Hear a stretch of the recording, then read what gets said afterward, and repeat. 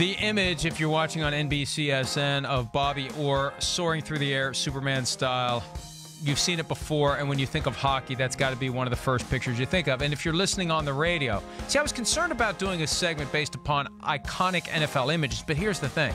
If you hear it, you instantly know what we're talking about. Bobby Orr, you know. It's Bobby Orr, Superman style, caught in midair. That is the photo that you think of when you think of hockey. And it's relevant because the Bruins and the Blues back together again in the Stanley Cup final 49 years after the fact. Right. Like, I don't know if there's really any image in the history of the NFL that can truly just compete with it, like to the extent you just said, where it's just you say a name and people think of that exact moment. That's, to me, where it's going to be very interesting. I feel like other sports have a few more of those moments. The NFL has more of a long history of those moments. It's hard to pick which one.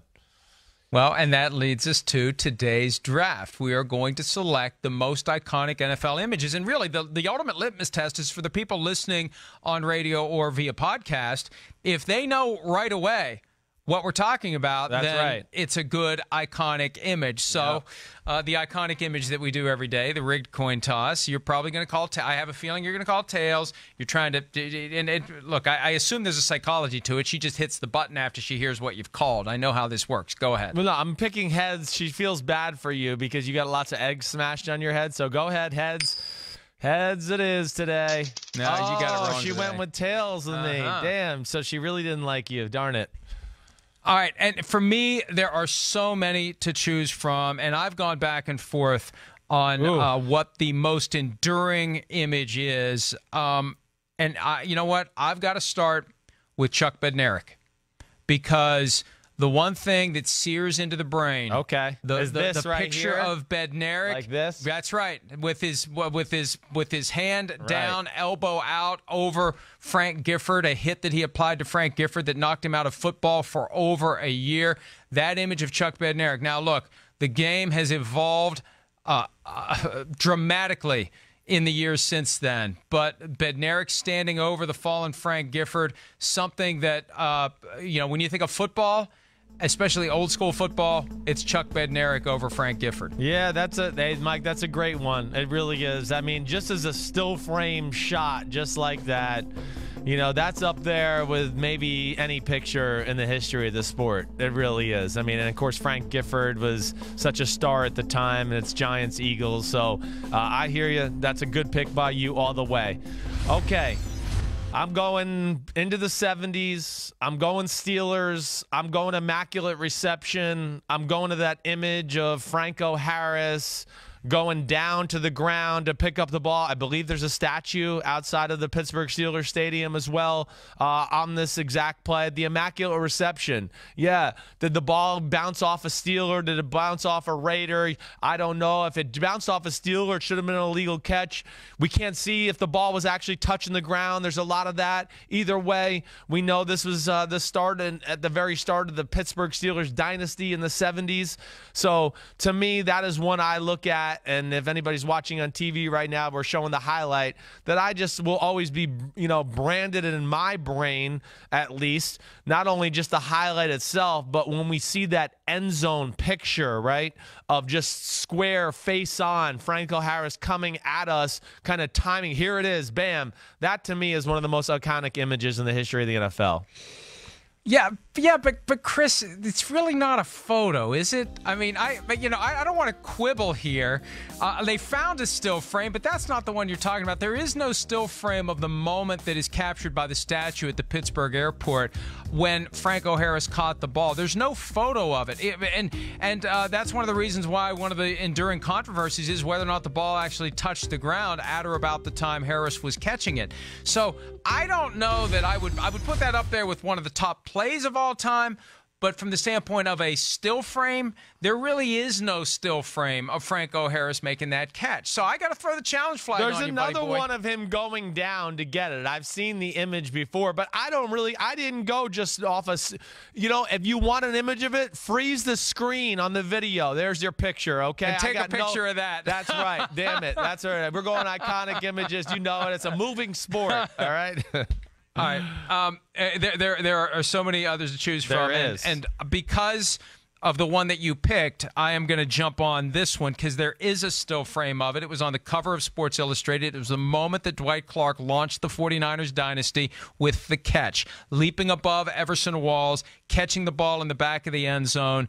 That for me, and that was the if you grew up in the 70s and 80s, that was the sea change moment in the NFL where it stopped being about the Steelers, the Cowboys, the Dolphins, and the Raiders. That's when one of the teams that had stunk for all those years finally said, hey, you know what, Dallas Cowboys? Sit your ass down. There's a new team that is going to win championships. There's a new team that is going to be relevant. That was a moment, and I hope we have the still. There it is. There it is.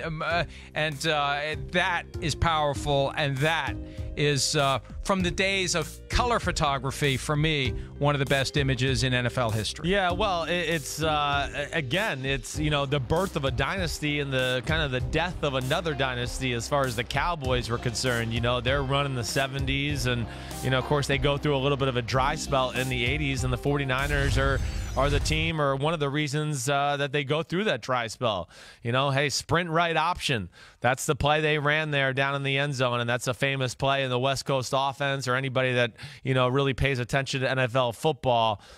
Really special. And, of course, there's, controversy around the play, too. Did Joe Montana know he was going to be there? Was he throwing the ball away? No, he wasn't throwing away. He knew he was going to be there, and it was a great catch by the late, great Dwight Clark. Okay, man, I don't know where. And you don't have to take a picture of your TV to see the still frame, to see the photo of Dwight Clark making the catch. Yep, that's all right. Mine are better. You're on the ropes early this week. Mine are just straight video. Why would you want to see a still frame when you could see the damn video? Okay, so here we go. Because the whole point of this exercise, inspired by the Bobby Orr still frame, is to identify enduring still frame images, not enduring video images. But please continue. It's an Tell us iconic what image video. regardless. It's iconic images. It had nothing to do with a photograph. It said iconic images. Nothing in the language of any lawyer that I talked to in the Northeast said it had to do with images. Just said iconic images. That's all it said. So be Who'd you quiet. talk to? I didn't talk to any lawyers. Okay. Go ahead. Here we go. Here we go. Okay. My next one, I'm not sure. Wait, which one did I want? Okay. I'm going to go with another video. I'm going with a commercial, Mike. I'm going with a commercial. I'm going with Mean Joe Green throwing the jersey at the kid in the Coke commercial, okay? That's an iconic image. And there was a still shot because there was an ad in magazines at the time as well for Coca-Cola. You're trying. I got to give you credit. You're trying. It was a still shot, so it's both. But, okay, that to me, when Mean Joe Green, at that time, of course, defensive lineman, you're not being, publicized in commercials, and the kid coking a smile, and Joe Green throws the jersey at the kid and says, hey, kid, and throws it to him, lets him keep it. Come on. That's one of the greatest commercials in the history of professional sports. That's an iconic image. Mean Joe Green being nice to a little kid. I'm putting it on my list. Yep. That would be an excellent pick if this draft were the best commercials of all time related to the NFL. This is not what it's about. I'll tell you what, you the 3-day weekend did not go down well with you. Iconic images. That was iconic. We knew about this Friday. I started rattling them off. I could go 6 rounds on these. I was worried that you were going to take some of my best ones, and I still have my full arsenal. I don't know who to choose in the 3rd round. You haven't touched any of the ones that I had ready to go. Great. Here's where I'm going. And this is a tough one for me. But I want to stay on the football field. There's one I want to go off the football field for it, but I think that this one, this was almost my first pick, but I had a feeling that you would not pick this one. The image of Y.A. Tittle on his knees, bloodied, beaten, and broken, and I still don't know what the circumstances surrounding that moment were. Right. But there is nothing that speaks to the pain. There is nothing that speaks to, look at that, the misery, the agony of football defeat than that image of Y.A. Tittle. And it was taken before I was born. And again, to this day, I still don't know what led to that. but there's just something about that is haunting to me, and it's always been for 50 years that I've been following football. That is a haunting, iconic, unforgettable image. It's a great picture. Yeah, I get it. It can't be that iconic, though, if we don't know what the hell it's about, okay? So, you know, it's awesome. You don't have to know what it's about. It's still iconic. Yeah, it tells us football's tough, and YA went through a tough day there. We know that. That's all I know. But I'm not going to say it deserves on this list. I don't know why, but I'm just trying to argue for argument's sake, okay? That's why. I don't like it. You don't even know. Why do you not look it up? How do you not look it up when you know you're going to pick them? I don't need to. I don't need to know. I mean, if I see a ghost, I don't need to know the story of the ghost. All I know is it's a ghost. And to me, that is the closest thing. There's just something about that has always been. What if I told you that was a preseason powerful game in the 1957 season? They played 20 preseason games then. Who cares? I don't really know that. I just wanted to say that. All right. Okay. All right, go ahead. Tell me what other commercial, video, whatever it is other than a still frame that you've decided is your third definitely pick. Getting a video here. It's just I don't know whether to go with John Elway in the helicopter mode in the Super Bowl against the Green Bay Packers, or do I go with Bill Belichick running off the sidelines, right? So I'm going to go with Elway here, okay? Elway, Green Bay Packers, John Elway never had won a Super Bowl. He was 0-3. This is one of the most iconic images in the history of the NFL for me right here. The 38-year-old quarterback doing anything he can to try to win a Super Bowl against, the great Green Bay Packers who had won a Super Bowl, and Brett Favre is the NFL MVP. So, wait, still shot it right there, so it becomes iconic. Bam! Look at that. It's a picture. Woo! Yes. Somebody still shot at it. It's not nearly as compelling like that. Not nearly as compelling. But no joke, when I think about the history of the NFL and just like the montage of things that come into my brain, I really do think of that video of John Elway scrambling out to his right and his face with his teeth kind of showing and like, oh my gosh, I'm going to have to jump here and get crushed. Who cares? I got to win a Super Bowl. To me, that is one of the greater images in the history of the sport. All right, we got to take a break. In the next segment, there are some others that didn't make the list that I want to share with you because you picked 3 that I never would have picked. If I had picked 20, I wouldn't have even gotten close to the 3 you picked. I've got Chuck Bednarik over Frank Gifford, Dwight Clark making the catch, Y.A. Tittle kneeling bloody in the end zone. You have Franco Harris, immaculate reception, the Mean Joe Green commercial, whatever that means, and the John Elway helicopter run. We drafted the most iconic images in NFL history last segment, and I have some others, Chris, that actually are images. They're not videos. They're not commercials. They're not still frames that somebody took off of a TV set. These are iconic images as well that you're old. You went with black and white pictures. I went with videos. I'm the new age. Let's start with one, and this meshes with the news from over the weekend, the passing of Bart Starr.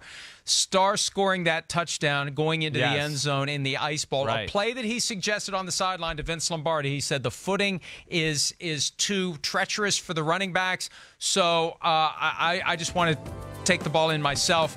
Lombardi said, all right, let's run it and get the hell out of here. And they did, and they won. And there's Bart Starr, bottom of the pile, across the goal line in the Ice Bowl to win the game for the Packers.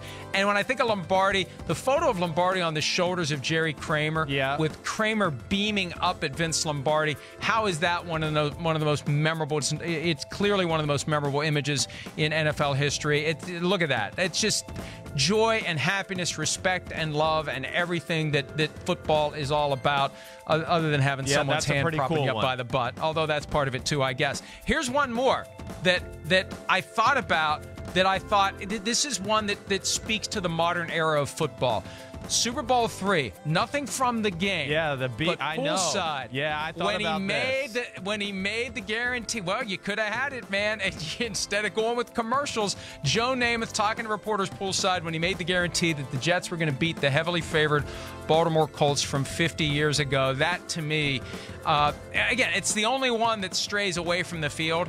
But it was so powerful because he did something that was regarded as audacious at the time, and he delivered on it. And guarantees have become trivialized in the 50 years since then. At the time, you never breathed a word like that, guaranteeing a victory, especially under circumstances like that, and to pull it off, amazing. And the moment where he just blurted it out there, nothing like it, hanging out poolside in Miami. Yeah, no, that is one that I would look at and go, yeah, I should have picked that one. That was a famous image, certainly. And yeah, I forgot about that one completely because my mind went to all football stuff. Honestly, I don't even know if there's an image of this, but one of the greatest NFL images to me is Tom Landry on the sidelines with his little hat on, right? I mean, to me, that always burns in my brain. I know there's an image out there somewhere. You know, I grew up watching NFL films. That's, still black and white photos. But yeah, I mean, to me, that's one of the iconic images in the history of the NFL. One of the all-time greats with his hat on the sidelines. I mean, that is always cool. There's the David Tyree catch, from Eli Manning in Super Bowl 42 with the Patriots. Kidding. I don't know if I had that one too. I don't know if I've ever seen a picture of it, though. I've only seen a video. I've never seen a picture. Yeah, there's plenty of pictures of it. There's also a picture. Hey, hang on a second. There's also iconic images from college football, and Paul Pabst, our friend from the Dan Patrick Show, executive producer there, sent this along during our last segment. Iconic image from college football that you may be familiar with, although your back was turned at the time. How you like that one, Simms? That's great. Thank you. This is an NFL show, though. Let's try to stay on task, okay? Thank you, Paul. Appreciate your help. Yeah, that stunk that Chris day, Simms man. getting plowed by Roy Williams. Yeah. Hey, but at least you got the ball out. No, I didn't. Throwing it, I didn't get it hit. He hit it before. But, yeah, Texas fans are still mad at me there. I was supposed to block, throw, and catch that one all at the same time. Hi, I'm Mike Tirico, and thanks for watching. Make sure to hit subscribe for the latest news and highlights from NBC Sports.